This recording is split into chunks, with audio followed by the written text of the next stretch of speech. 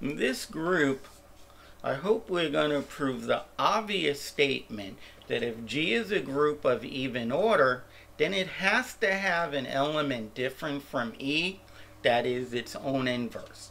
That is, A squared is equal to E. If you like watching mathematical proofs, consider subscribing to my channel, as this is what we do on this channel.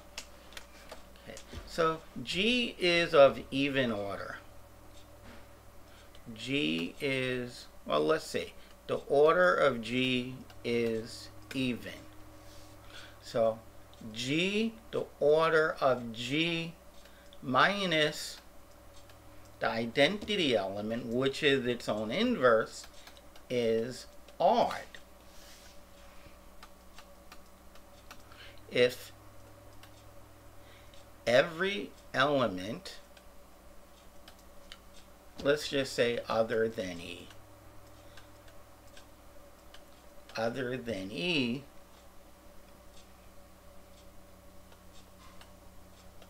was not its own, or inverse, was not its own inverse, then inverses would occur in pairs. Then inverses would occur in pairs. That is, Gi times Gj is equal to E, where G sub I does not equal G sub j. And I should say that Gi and Gj are in the group. So they occur in pairs. But G minus E has an odd number of elements.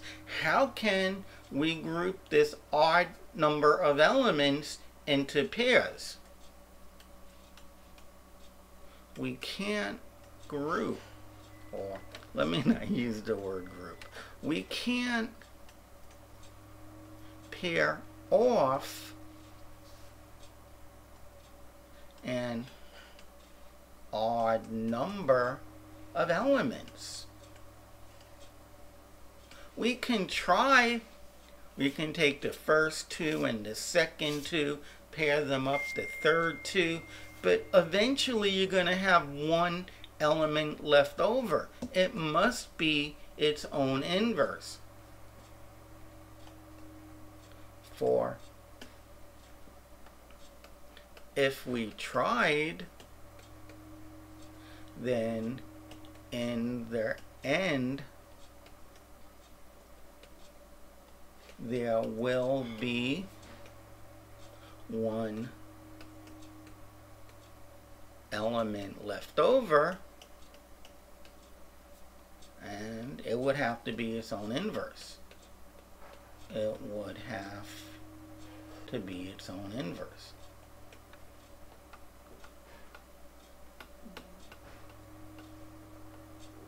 And that is all we were asked to show, that there's an element in the group that is its own inverse. Because you can't pair them up if you have an odd number. You will have one left over. If you like watching mathematical proofs like this, please subscribe to my channel. Leave a comment. Click the like button. Tell your friends and family about my channel. See you guys in the next video. Watch and learn.